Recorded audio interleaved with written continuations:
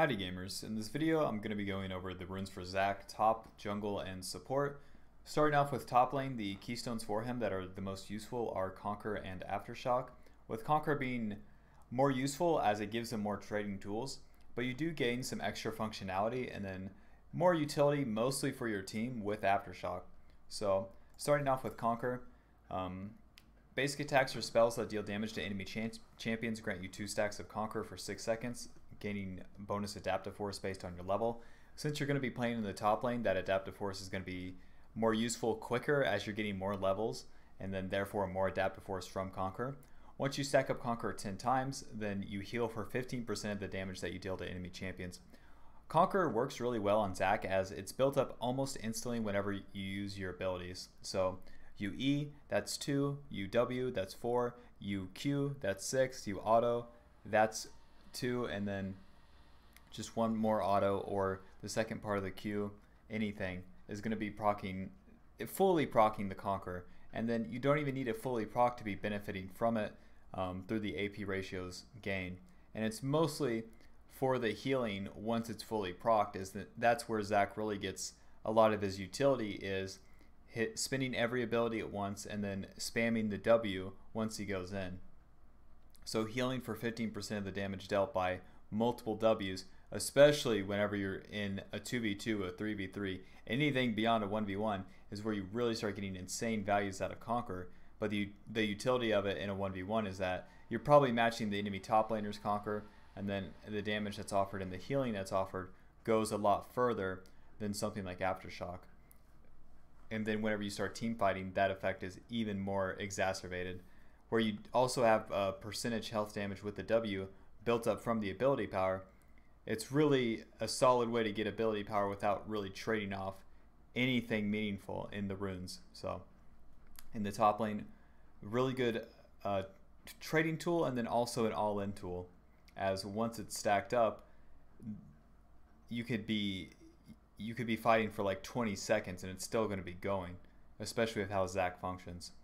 You also have huge turn potential. Let's say if you were to die, use your passive, it's still going because the Sunfire Cape, and then you spend every ability after you come out of the passive. But yeah, generally speaking, laning tool, and then whenever you start team fighting, mostly just for the healing. For the secondary runes, you have good options in really just Triumph. Overheal doesn't really make any sense. Zac makes really good use out of Triumph because with Triumph, takedowns restore 12% of your missing health and grant you additional 20 gold.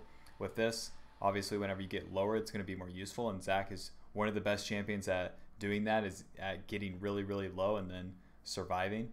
And then even if you're coming out of your passive, you'd still gain benefit out of Triumph. And then where it's based off kill and assist, whenever you start team fighting, it's going to be even better because you're usually getting damage off on 5 champions, and then if any of them die, that's going to help you survive longer in a fight, and then therefore just be more useful as you're dealing more damage if you're on top of champions versus not. And then if you're dead, you're not dealing any damage. So it helps you skirt around at lower amounts of HP, and then that's really the utility in it. For the third rune, Tenacity is really your only option. Attack speed and lifesteal don't make any sense on Zac. The Tenacity gain from this is kind of whatever, as even if Zac doesn't have Tenacity, he really doesn't care, as he's going to stay on targets anyways because of his E, but it's there, it's something. For the fourth rune, your best bet is going to be Last Stand. You have the option of dealing more damage to champions who are low with Coup de Grace, dealing more damage to champions with more max health than you with Cut Down, which is your worst option, and then dealing more damage based on how much health you're missing with Last Stand, which is obviously just so synergistic with not only Conquer and Triumph, but then also with Zac's kit overall. So with Last Stand, you deal 5 to 11% increased damage to champions while you are below 60% HP, and then the max damage is gained at 30%, which Zac can get to really easily. Because he's spending his HP to cast his abilities. So it's just, Zac might be one of the highest synergy champions with this rune in the whole game. And then the damage that it's amplifying is mostly just your W damage, and then that damage is percentage max health damage. So it just goes a long way. And then you're also going to be increasing the damage of your Sunfire, the rest of your abilities, your auto attack, everything, literally everything. So one of the best runes for Zac, and that's really where a lot of your damage is coming from. Really pay attention to that number in game and then see like how it builds up in a fight, especially if you're recording your games. For the secondary runes, you have really good options in Bone Plating or Second Wind, and then Revitalize.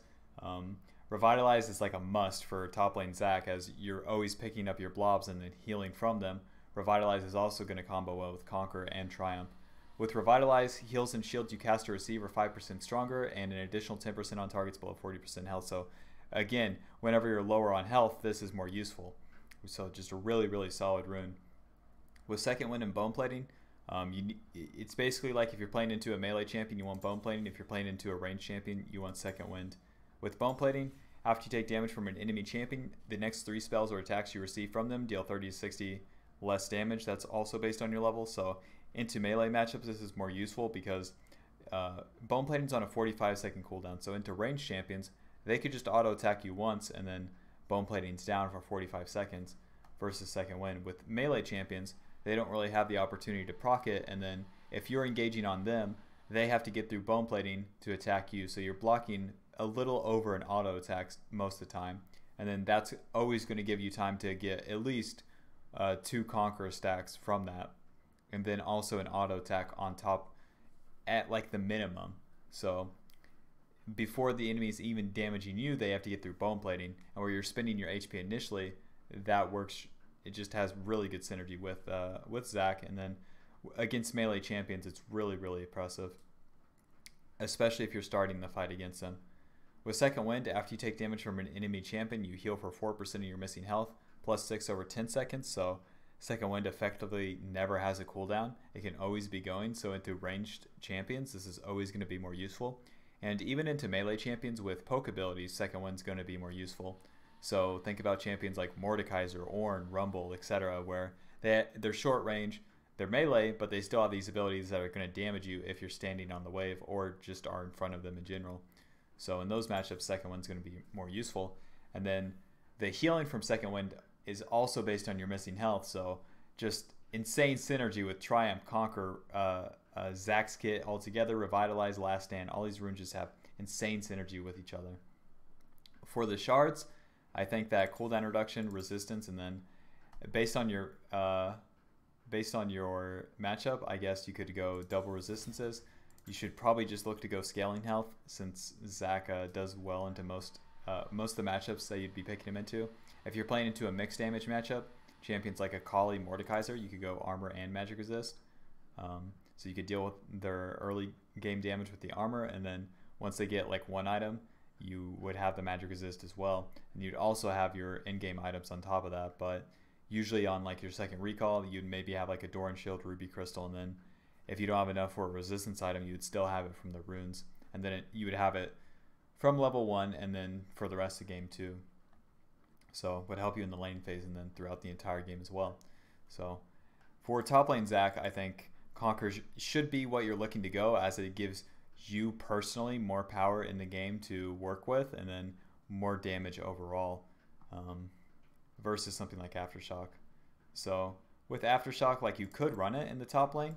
The utility in it is that you gain more value in your dives, and then that's really it, because against most top laners, I suppose if you're playing into non-standard top laners like ranged top laners like Kalista, Lucian, etc., Aftershock's probably your better bet, because building up Conquer against them is harder, and then staying on top of them is harder. And then Aftershock becomes more valuable because the stats against them is more useful, and then you're also not battling Conquer versus Conquer, where if you jump on the enemy, proc Aftershock, their auto attacks against you and their abilities are dealing less damage, but then they're also building up Conquer, and then if they simply stay on top of you and continue to auto attack, their Conquer is probably beating you out because you've spent Aftershock and you really don't have anything else after that. You can still run Triumph and Last Stand with Aftershock, so that's fine, but I really think this is like a worse version of Volibear if you were to run Aftershock for Zac in the top lane, but I think it has its matchups in which you should look to use it, so it's not entirely useless. It's just, as a default, I would really steer like newer players away from it, especially if you're looking to get into Zac, as this is really just to support your jungler. Or like, let's say if you're playing Zac plus Graves, it would make sense because you would be able to dive the enemy top laner over and over again with this and then be able to survive. But if you're just basically in a 1v1, then I would say that obviously Conqueror is better because it just gives you more personal power. So that's my thoughts on that's basically my thoughts on top lane Zac Runes. You get a lot of power and trading potential with the Conqueror, and then it's just so useful. It's just you have so much healing from it. So basically Conqueror, Last Stand, damage, Triumph, Tenacity. Well, Triumph, Second Wind, Revitalize, healing, and then Tenacity, literally whatever. For the shards, again, cooldown reduction's going to be more useful because all of your damage is coming from your W, and all of your utility is coming from your E and Q cast.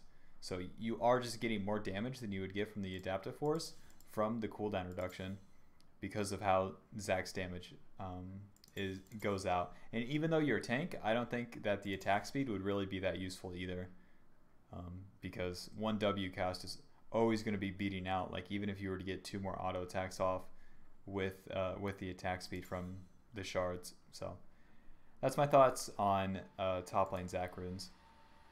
As it's God, like I don't know, I have the most fun whenever I play Zac in the top lane with Conqueror versus in any other role, because it's just so oppressive, especially if you beat the enemy top laner. For jungle, I think well, with jungle you're gonna have less gold, and then a lot of what your utility is gonna be is through your engages. So Aftershock becomes a lot more useful. You don't have to worry about a laning phase in which you're battling like Conqueror versus Aftershock, because in the jungle, it's really just you versus the enemy jungler or versus the laners. So Aftershock becomes way more useful, as you don't have to be constantly fighting. So having something like Conqueror isn't as valuable. You're not playing this well, you are playing an economic game in which you get less gold, so the stats offered from Aftershock become more useful, especially when you would cap out at levels around the mid game. So your engage potential becomes a lot higher, a lot safer, and really you become a really effective low econ jungler, and then you scale really hard into the late game. Even though you have a slower early game, a strong mid game, but if you get into the late game with Zac, it's really, really, really, really, really strong. And Aftershock continues to be useful regardless of the in-game time. So for the jungle, the only keystone I'd recommend would be Aftershock. With Aftershock, after you immobilize an enemy champion, you gain increased armor and magic resist. You gain 35 plus 80% of your bonus resistances for 2.5 seconds. And then it deals damage to champions around you whenever you proc it. So anytime you'd be landing your E, you're probably going to be getting the damage off, so long that the enemy's not flashing away from you. With the change to Aftershock this season too, Aftershock's only on a 20-second cooldown, so you could gank a lane and then gank another one and Aftershock would be up again, versus like last season where it's about a minute cooldown. So with this, you're going to get the extra resistances. Even if you're building like Cinder Hulk into, like, let's say Spirit Visage, the resistances would be useful. If you're building Spirit or Cinder Hulk into like Gargoyles, the resistances are going to be effective. Like 2 items, 3 items, 4 items, the resistances are still going to be effective on Zac. So it really just never stops being good. And where the cooldown is really low too, you can look to abuse that by constantly ganking in the later stages of the early game to really abuse this rune, and then also abuse Zac's like presence in the jungle. For the secondary runes, I would recommend Font of Life. Since you are a support to your team, a Font of Life gives you a ton of, or more so gives your team a ton of value, but then in return gives you a ton of value. Where Zac doesn't function in a 1v1 in the jungle, basically. Like, you could, but he really doesn't. And then where you're basically always 2v2ing, Font of Life is also going to be getting, even if like, let's say you're fighting with your mid laner like a Syndra, they would still be benefiting from Font of Life. And just giving everyone basically more effective HP to play with, versus your only other option that would be good would be Demolish. And then yes, you could get more turret plates, but the effective HP from Font of Life is also useful at all stages of the game, versus Demolish, which is really only useful the first like 10 minutes of the game, and if ganks are successful. So you really have to do more for Demolish to be useful, and I don't think Zac is a champion that has to do that, so just shouldn't look to do it. For the third rune, you could look to run Conditioning. Conditioning in the jungle compared to top lane, like Second Wind and Bone Plating are both really useful top lane laning tools, so to miss out on either one of them is really whack, and then both of these are also really useful at all stages of the game for top lane. For jungle, you could get away with running Conditioning, as with Conditioning, after 12 minutes you gain 9 armor, 9 magic resist, and increased your armor and magic resist by 5%. So where you're not getting any stats in the jungle, or you're not getting any items in the jungle, Conditioning becomes kind of just like free gold value without having to get an item. And it's really hard to make use out of Bone Plating or Second Wind in the jungle altogether. So I think running Conditioning is completely fine. In matchups in which you'd be fighting earlier more, I think you could look to run Bone Plating in the jungle with Zac, but if you're just full clearing, then Conditioning is always going to be your best bet. And then Revitalize would still be a better option in the jungle, even though you wouldn't be trading as much like you would be in the top lane. I think Revitalize would be completely fine. And then with Overgrowth, you could get more effective HP, but for your initial engage. But I think that would be more useful for support than it would be for jungle, because you're still getting enough levels, and then you're getting enough levels to get points in your W fast enough to where the healing is impactful on Revitalize early enough. For the secondary runes for jungle, you don't really have a lot of useful options. You could run like Triumph and Last Stand secondary if you're trying to get more damage, but that's not so useful, as Zac's going... Your damage is reliant on your laner's damage, basically.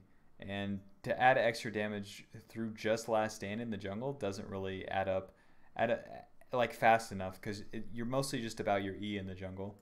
For domination, you also have terrible options. You could run like Sudden Impact and I suppose like Ultimate Hunter, but your ult is up fast enough, and then the damage that Sudden Impact is going to add isn't going to do anything either, because you're going to kill them or not based on your laner's damage, and then also based on if you got a good enough engage off.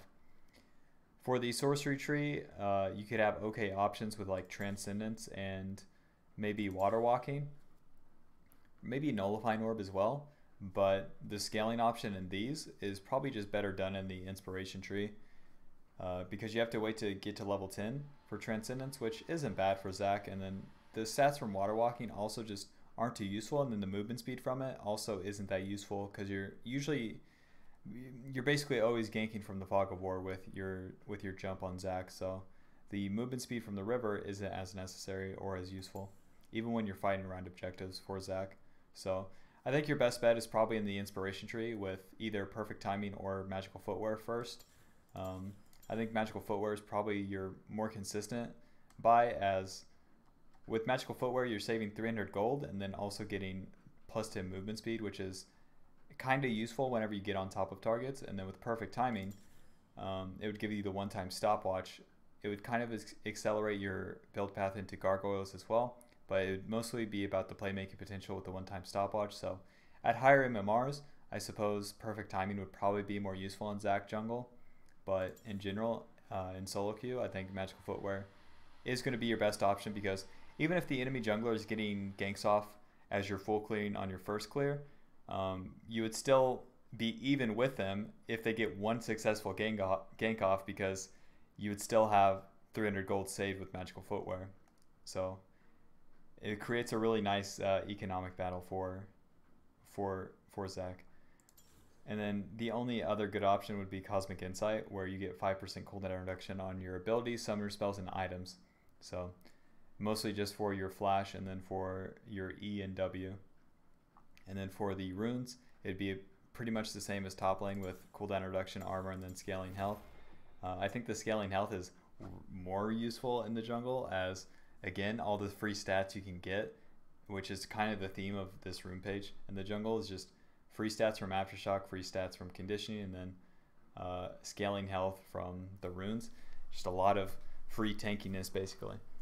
And is a lot of what you should be looking to abuse the runes for in the jungle role, is just getting a lot of things for free, and then providing value to your team through the utility you can have. And that's what all of these runes do. You have utility and the cooldown reduction from Cosmic Insight and the shards, and then all the tankiness that you provide, or all the utility you provide through getting on the enemy and then having the stats behind you to actually stay on top of them and then still be relevant through the CC and then through the damage that you're offering. So for the support runes, it really wouldn't be that different. I think for support, you would only change up running Bone Plating and then probably Perfect Timing and Cosmic Insight.